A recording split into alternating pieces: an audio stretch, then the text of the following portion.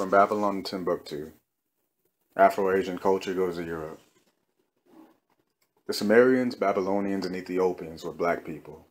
They contributed much to the advancement of civilization. Because they studied astrology, they were capable of formulating many principles of astronomy. These black people were so sagacious and skillful that they were able to divide the years into months, weeks, hours, minutes, and seconds. In mathematics, they developed a decimal system. The most famous of the Babylonian kings was Hammurabi. He ruled about 2150 BC. He was outstanding for his codification of a system of laws founded on retaliation as the punitive measures for crime. He also established a 7-day week, with the last day a rest day or a Sabbath. This idea was adopted by the Hebrews and then transmitted to Greeks, Romans, and other Europeans. The literature of the Babylonians is quite interesting. Long ago, these black people wrote with sharp instruments on clay tablets. Thousands of these tablets have been found, and some of them disclose a popular work known as the Enuma Elish, or the Creation Epic, the story of how the world began derived from the Babylonians. After the dispersal of mankind at the Tower of Babel, the black Hamites migrated toward the east, south, southwest, and the west. These black Hamites settled in the land of Canaan.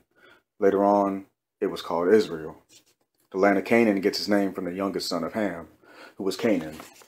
The Canaanites were the primordial aborigines of the land of Canaan. We may call them Africans because of their blood relationship to the other inhabitants of the African continent. There were 11 Canaanite tribes living in the land of Canaan and surrounding it before the black Israelites possessed it. The greatest cultural and commercial cities of these black Canaanites were Tyre and Sidon, sometimes written Zidon. The city gets its name from Sidon, the firstborn son of Canaan. The Sidonians and the Tyrians were of the same race, and their kings ruled over both of these cities. In many history books, you will read about the Sidonians under the name Phoenicia. The Greeks called the Sidonians Phoenicians, land of palm, because they found many palm trees there. But the Sidonians called their nation by the name of Kenan, or Canaan. Phoenicia, or land of the Sidonians, was located to the north of Palestine along the coast of the Mediterranean Sea, bounded by that sea on the west and by the mountain ranges of Lebanon on the east.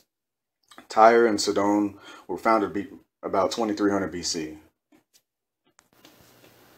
The Tel El Amarna tablets show that Tyre was a place of great strength in the 15th century BC.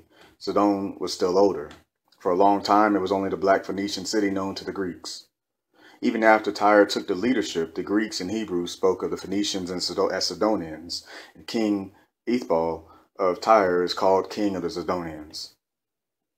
These black people were proficient in philosophy, astronomy, geometry, arithmetic, and navigation. They had good harbors, which enabled them to navigate to distant lands such as Cyprus, Sardinia, Crete, Rhodes, Cadiz in Spain, Sicily, Carthage in North Africa near Tunis, Tangier, Ophir, and the Canary Isles. These Phoenicians were skilled also in metalwork, needlework, and embroidery. They extracted dye from shellfish abounded in the adjacent waters. This dye became known later as Tyrian purple. They made glass from the white sand of the Mediterranean seas and coast. The Phoenicians spoke a Hamitic Semitic language so closely allied to the Hebrew that Phoenician and Hebrew, though different dialects, may practically be regarded as the same language. As it was previously stated, there were 11 Canaanite tribes: Sidonians, Hittites, Jebusites, Amorites, Girgasites, Hivites, Archites, Sinites, Arvadites, Zemarites, and Hamathites. Hebrew has its origin in the Canaanite language. When Abraham came from the region of Babylon to the land of Canaan, he found the Canaanite language similar to that of his own language. Abraham communicated very well with the inhabitants of the new land, adopted the Canaanite language, made certain modifications, and it became known as Hebrew. The Hebrew language was very similar to the Canaanite, says the Bible Dictionary. Phoenician or Canaanite can be classified as an African language because the Canaanites were blood brothers of the Egyptians, Ethiopians, Nubians, Sudanese, and other Africans. The Phoenicians established a colony in North Africa called Carthage, and they, the Carthaginians, always considered themselves Canaanites. When Moses led the black Israelites out of Egypt, Northeast Africa, Moses died in the wilderness. Then Joshua led the Israelites into the land of Canaan and disposed the Canaanites, dispossessed the Canaanites. Now it is written in a Jewish book called the Babylonian Talmud. For when the Africans came to plead against the Jews before Alexander of Macedon, they said, Canaan belongs to us, as it is written, the land of Canaan with the coast thereof. And Canaan was the ancestor of these people, ourselves. These Canaanites or Africans were driven out of the land of Canaan by Joshua. About 332 BC, Alexander conquered Palestine. As stated above, the Africans came to Alexander claiming that the land of Canaan belonged to them. The point I want to elucidate is that these Canaanites considered themselves Africans. Consequently, we can correctly say that the Hebrew Canaanite language is one of the African languages. Many of the private houses of these black people were equipped with cisterns for storing water. The wealth of Phoenicia or Carthage was predicated on clandestine technical procedures in manufacture, secret mines of advantageous and expensive metals, concealed secret trading posts in the remote areas from Ethiopia to the Pillars of Hercules. Their knowledge of navigation enabled them to reach the British Isles and the Arctic Ocean. The English alphabet derived from two ancient black nations, the Phoenician Canaanite alphabet and the Hebrew. The Phoenicians had a powerful navy. They were a great trading people. When the Phoenicians traded with the Greeks did not have an alphabet. As a result, they adopted the Phoenician alphabet in order to transact business. The Greeks passed the alphabet to the Romans, and the Romans transmitted it to the German Anglo-Saxon tribes. Then it was brought to the British Isles. The first two letters of the Phoenician and Hebrew alphabet are Aleph and Bet, which is similar to the word alphabet. The black Phoenicians also gave a system of weights and measures to the Europeans.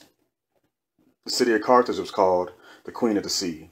The Carthaginians controlled the commerce in the Mediterranean Sea. A new nation emerged in the peninsula of Italy, Rome, which challenged the commercial interest and supremacy of Carthage in the Mediterranean. This state of hostility led to 3 long wars called the Punic Wars. The first Punic War was in the years 264 to 241 BC, mostly naval battles which Italy won. The second Punic War was fought in the years 218 to 201 BC, and a black general by the name of Hannibal was the extraordinary figure who did what was considered by the impossible by crossing the Alps with elephants. In Italy, he was victorious over the Romans. He was very resourceful and crafty, and when he got into a difficult situation at one time, he drove herds of cattle into the Romans. His unexpected victories amazed and terrified the city of Rome.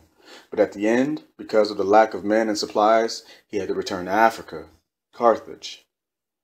The third Punic War was in the years 149 to 146 BC, and fought at Zama in Africa.